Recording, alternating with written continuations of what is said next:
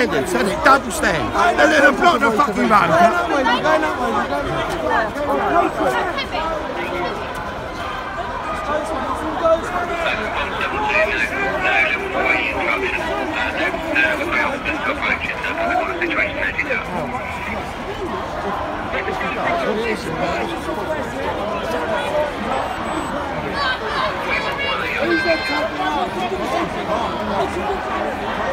Stay there.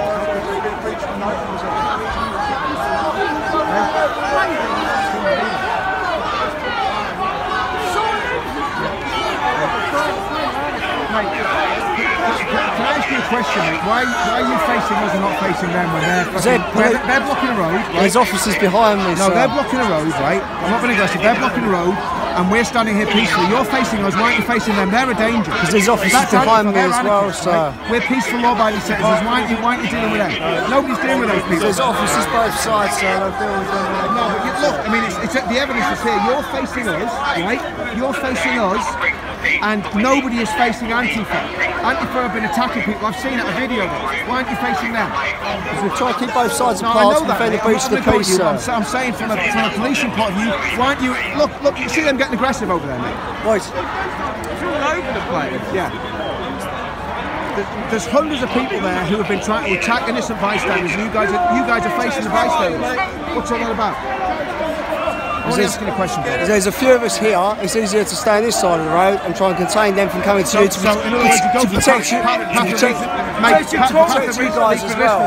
Because there's a lot of them was to protect you guys as well. Well, no. The bottom line is they've got weapons, they've got batons, they're attacking people, and we're the ones that have been policed. It's certainly haven't felt protected, pushed across the road, shoved across the road. Yeah. Felt like something else.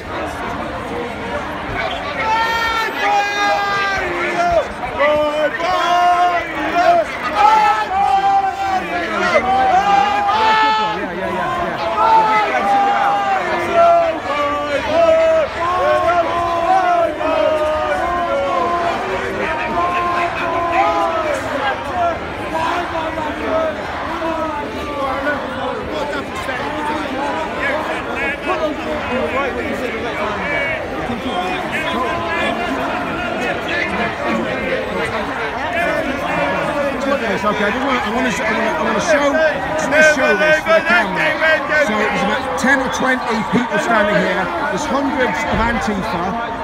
No police are facing the Antifa. The police are facing us. Watch what happens here. They'll catch up to you one day. Can I ask why there's not more of you guys facing these Antifa guys? Why are you facing us now? When there's about 10 of us and there's hundreds of them. It's only us here. There's more people over there, sir. Yeah, but they're not stopping them coming across and attacking us. I can't manage both sides, sir. That's why I'm only putting one. So is it the path of least resistance? Not at all, sir. Smallest crowd. I am just doing as I'm told to stay here. I'm not That's it. You personally. You're doing your job. But what I'm saying is, there's nobody facing those guys. They're blocking the road. That's illegal. What they're doing is illegal, right? Obstruction, No, I'm not going to argue with you. You'd agree with me. I'm not going to argue with this. I'm just saying we're not part of that management at the time. But it is illegal what they're doing, isn't it? If I blocked the road, if I went down there and lay in the road now, would I be breaking the law? If I go and do that now? Yeah. So they're breaking the law. Why aren't they being arrested? Not a question I can answer, sir.